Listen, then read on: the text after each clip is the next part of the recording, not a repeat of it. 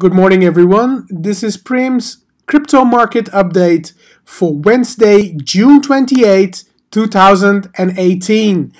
All right, we start off with a coin market cap. We can see in the last 24 hours, $10 billion have been exited out of the market, resulting in red numbers. Bitcoin is doing at $6,095, which is down 2.5% from yesterday, but it's holding above the $6,000 level. But if we look at other cryptocurrencies, the altcoins in the top 10, on average, they have declined around 5 to 6% in the last 24 hours, with EOS down 7.3%, now again at $7.50. We look at the market cap, it's around 244 billion. It's not the lowest. I think we've seen the lowest at 238 billion this last week, but the BTC dominance is increasing to nearly 42.7%.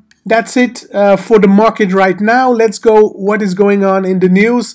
Facebook reverses the ban on cryptocurrency ads, but it is only partly because it's not for ICOs.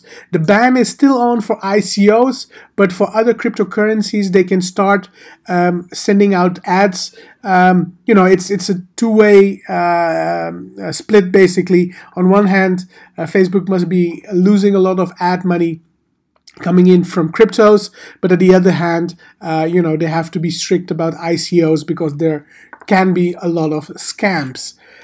Second news of today is about a congressional hearing.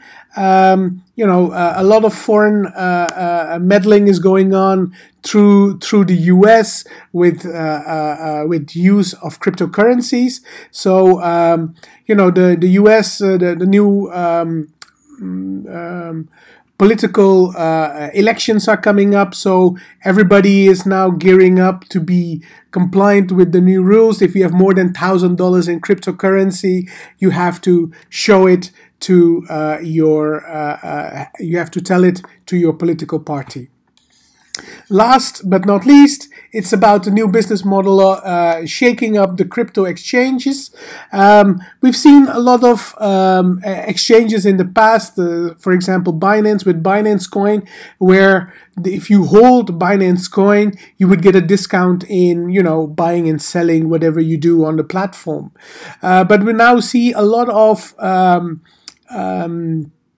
cryptocurrencies, what they're exchanges, what they're doing is basically having a transfer fee you pay in your usual Ethereum or Bitcoin, but instead they give their token, the same value of BTC or Ethereum, they give it back in their token. So it's basically a zero cost for the transaction. So this will, of course, increase the demand for the token, so the token price will go up, but more importantly for the consumer, in fact, it will not cost that much. So this is the news for today. Please like and subscribe on bitcoinmagazine.nl. Please check our website, Bitcoin Magazine, and we are nowadays also on Telegram. So please have a look at that as well. I wish you a wonderful day today. Enjoy. Thank you.